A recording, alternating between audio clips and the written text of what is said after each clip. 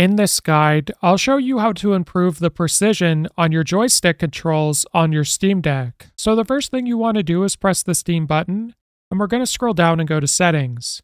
Now in Settings, scroll down to Controller Settings, and we're going to scroll over and scroll down and select Calibration and Advanced Settings. Now in the top left corner is where you'll see the joysticks option. So what we're going to do is scroll over to the right, and under the left joystick, if you scroll down, this is where you're going to be able to adjust the left joystick dead zone.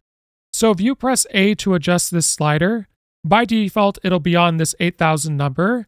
However, you can decrease this value, and what this essentially does is, having a smaller dead zone will allow you to have a more responsive and precise control with even the slightest stick movements, which will register as an input.